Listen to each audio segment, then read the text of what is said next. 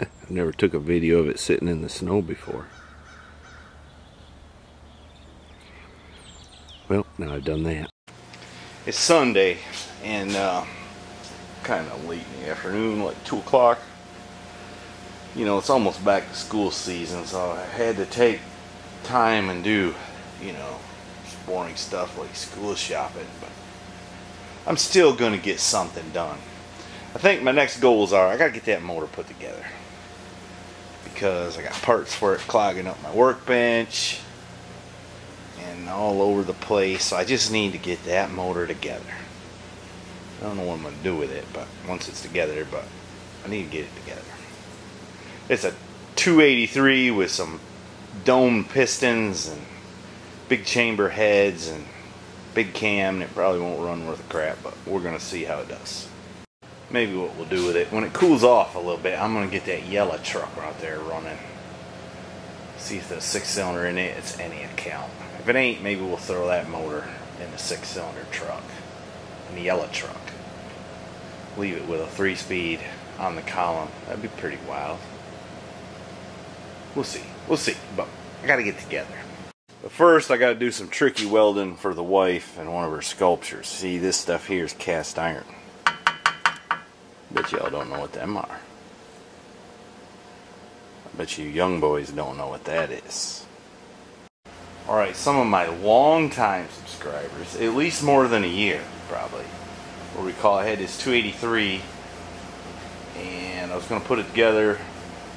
I was in the mood to do it and I realized I had the wrong piston rings.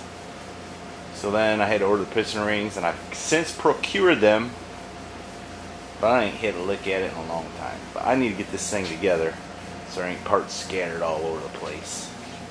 Some of which are laying on that bench right there. Not you, the ones in the white bag. And I wasn't making a joke about a bag either. Once again, she distracted me. I was going to pull this cover off, see if there's any mice built a nest under here or what, but I got distracted. They don't look like they did.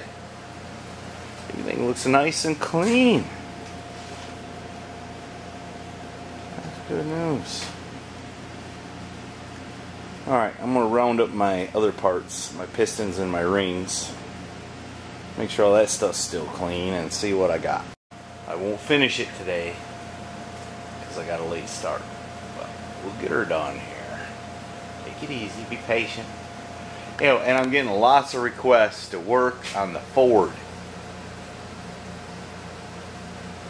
Y'all are probably right. I should work on it at least to the extent that I can get that cab up off the floor and back on the frame.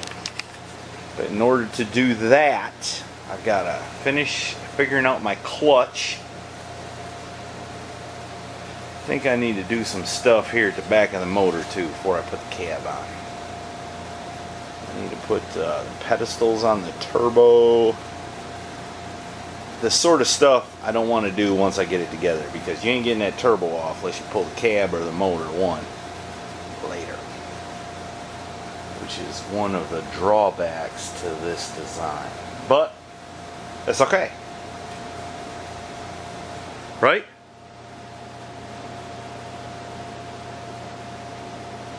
She's just nodding her head. She can't speak. Cat's got her tongue. Right? Alright. Oh, gone. Alright. That's a 7.3 Power Stroke, by the way. If y'all would have forgot.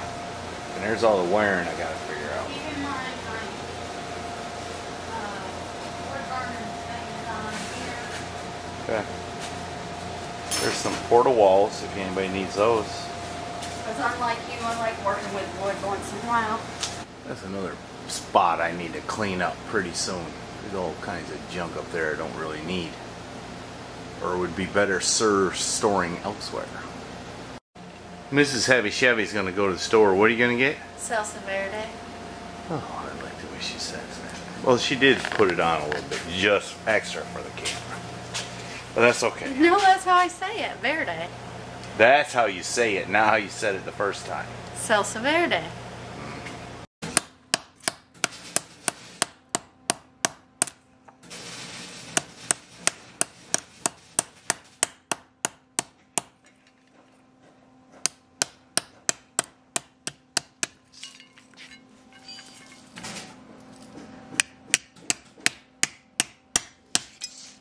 What you building? I don't know. Just building? Yeah.